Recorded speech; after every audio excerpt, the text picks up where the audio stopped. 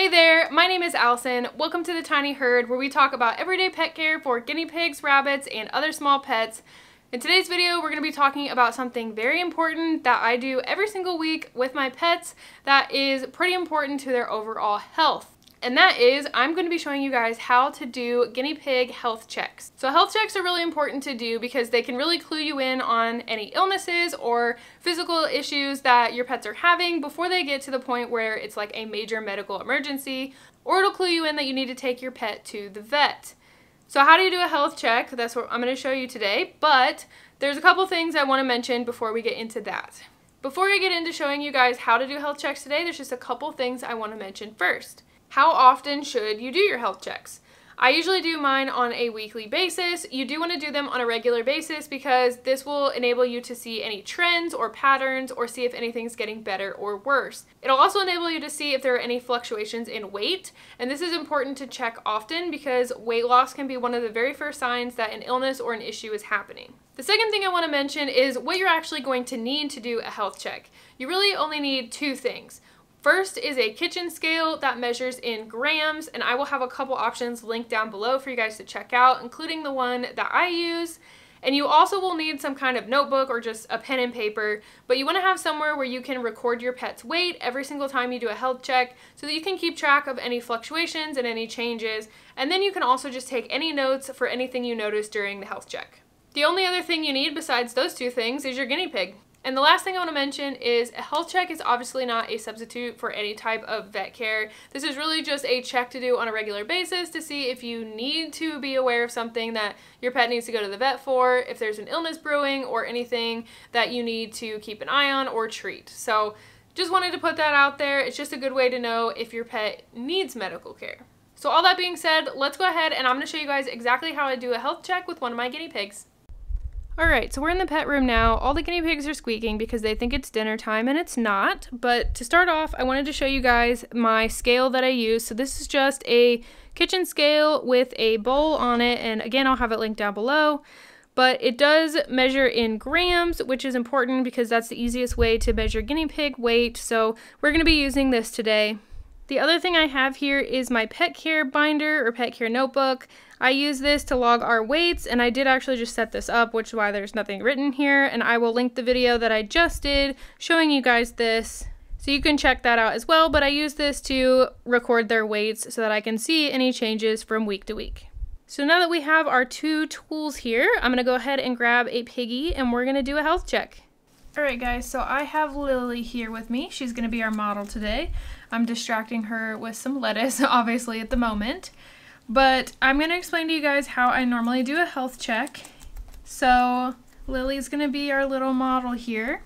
But the first thing that I usually do is I check just kind of their body. So when you do this on a regular basis, you'll be able to tell if their body feels different or weird, or if there's any like bumps or bulges.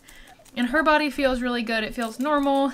She's kind of like a pear-shaped piggy, so her butt's a little wider than the rest of her, and she looks normal that way. She's not bloated or anything like that. Then the next thing that I do is kind of just check like her condition. So I usually start with the fur, and I'll kind of like spread it a little bit so you can see, like, just kind of spread the fur so you can see the skin. Make sure you don't see any like fleas or bugs or anything like that. Make sure the skin doesn't look dry and scaly. Whatever color your piggy's skin is, so like her skin back here is black, up here it's pink, if your piggy's brown, just whatever natural color your piggy is, just make sure it doesn't look red or scaly or discolored or anything like that. The next thing I do is check the eyes and the ears. So checking the eyes is really easy. Just take a look at them. Make sure that you don't see any indications of an infection or a hay poke. So if there's any redness, if they're swollen, if it looks like there's something in their eye, if they're keeping their eye shut, anything like that can be an indication of an injury or an illness. So just make sure they look good, and also check for any like little crusties in the corner of their eye, or if their eye is watering a lot, that can be an indication of an illness as well. So look for those types of things. And then to check the ears, what I do is just pull the ear flap back and take a look inside, and you're really just making sure there's nothing out of the ordinary. Some guinea pigs have a little bit of earwax or gunk in their ears, but there's really nothing to worry about with that if it's something that's usually there. If your guinea pig's ears are normally really clean and all of a sudden they're having a whole bunch of stuff in their ears, that can be an indication of an illness as well.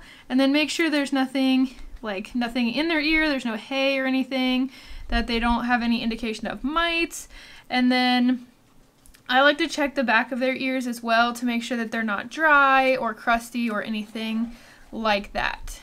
So that is the main things I do to check body condition. The other things you want to do are check your guinea pig's bum and belly area. So I'll show you guys how I do that. So usually I take the pig and I just hold it up a little bit. So you can see I don't have her on her back. I'm just holding her up just a little bit so I can see the underneath of her. I just take a look at her lady parts, make sure that nothing is swollen, there's no redness, there's no discharge, her butt's not super dirty, she doesn't have pee caked on her or anything like that. And then for female pigs, I do also like to check their nipples because crusty nipples can be an indication of ovarian cysts. She actually does have a little bit of crusty nipples, but she is a senior lady and that is just something that she has now. It's not an indication of anything, it's just because she's a little bit older. So that's really how I check the whole body. Make sure if you have long-haired pigs that you cut out any mats that are on their butt. Check if they need a bum bath, anything like that. And then the last thing that I do is I check their teeth. And this might be hard to show you guys, but basically what I do is I put the pig in front of me and I lift, I don't know if you guys are going to be able to see, but basically I lift two sides of their mouth. She's not going to let me do it. I'll tell you guys the way that I normally do this. I normally lay the pig on my chest and then take my two thumbs and gently lift up on either side of the piggy's lips so that you can see their two front teeth. So she's not really going to let me do it to where you guys can see it, but basically you just take either side of their lips and just lift up gently to where you can see their teeth. I'll see if I can get a better close-up clip to show you guys and insert it here as well. I'm going to see if I can show you guys how I check her teeth. So normally, of course, she's eating right now. Normally what I do is I lift the pig up and then I gently lift either side. She's chewing right now, of course. No. I need to look at your teeth, baby. So I gently lift the top lips until I can see her teeth, just like that. She's mad right now because she thinks I have a snack for her. But if you lay down on the floor or sit back in a chair a little bit so that you can look down and put the pig on your chest and then just gently, very gently lift the corners of their mouth, their little lips, then you will be able to see their teeth. So that's how you do it.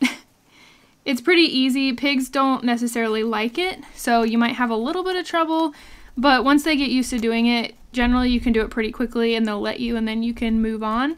When you're looking at their teeth, you want to make sure that they are lining up properly. You don't want one of their teeth to be way longer than the others. If they're out of alignment, then they're not going to wear down correctly, and that's something that you'll have to get trimmed down or talk to a vet about. So it's really important to check their teeth to make sure that there hasn't been anything weird going on. They can get abscesses in their mouths, or their teeth could, for some reason, start to be misaligned, or you might not ever know they're misaligned until you check. So just make sure their teeth line up, their top teeth and their bottom teeth line up, and just check for anything else weird that you can possibly see in their mouth. But that's all you really have to do for checking teeth. It's usually real quick for me. I usually just put her on my chest, lift up real quick to see the top and bottom, make sure they're good to go. Okay, so that's how I do a health check. Just check the body condition, check their skin and fur, check the ears, check the eyes, check the belly and the bum, and check the teeth. And then the very last thing, which is really important, is to weigh your piggy. So I have our scale here, you guys can see. So I'm gonna go ahead and turn it on. And then what you wanna do, if you have a basket on or if you have a bowl on your scale, make sure it says 0 with the bowl on it, because you don't want to be measuring the bowl, you want to be measuring just your pig. So once it says 0, you just take your pig and you set them down in the bowl, and hopefully she'll hold still. Try to get them to hold still. Hey, hold still for me. Hey, hold still. Alright, and her weight is 981. So I wrote that down in my pet care notebook, which I will link if you guys want to learn more about it, but that is where I track our weights so I can see if there are any fluctuations. If there are any big fluctuations in weight between week to week, then you want to get your piggy into the vet, because that is one of the first indications of an illness. So you definitely want to get that checked out. One thing I also wanted to mention is make sure to weigh your piggy in grams, because that is a lot easier to track than trying to use pounds or anything like that. It's just a lot more precise of a measurement when it comes to little piggy weights. There also isn't really a good indication of what is a good or bad weight for a guinea pig. They all have different body types and they all have different normal weights. So it's more of a body condition rather than an actual weight. So generally you want your pig to be a little bit plump, but you don't want to see their bones, of course. You don't want them to be super, super skinny, but you don't want their belly to be dragging along the floor really badly, or them have trouble walking or anything like that. So guinea pigs generally end up regulating their body weight pretty well if they're eating a good diet. So you'll learn over time pretty quickly what a normal weight is for your piggy, and it'll be easy to tell if there's any major fluctuations over a short period of time. So that is the quick and easy version of how I do a health check. The only other thing that I really do is whenever I'm doing these health checks, I'm also just keeping notes on things that I want to address. So, for example, she needs a little bit of a bum bath and a haircut just because she does have some longer fur on her butt. So I'm going to make a note of that so I remember. And then if anybody needs their nails clipped or anything like that, that's what I write down as well, so I can remember to do that when I have the time. So that is really all I do for health checks. Once you get used to doing it, it's really quick and easy to do every week, and it's really important to keep up on the health of your pigs so that if there is an issue, you notice it right away. So I'm going to go ahead and put Miss Lily Fluff back so that she's not confused why her health check is taking twice as long as it normally does, but she did very good being a model for us. So thank you guys so much for watching today's video. I hope it was informative and helped you get a better idea of how you can do a health check with your own guinea pigs. If you did enjoy this video, please hit that like button and subscribe if you haven't already. I put up new videos every Tuesday and Friday. If you have any questions or comments, leave them down below and I'll get back to you as soon as I can. But again, thank you so much for watching, and I will see you in the next one. Bye.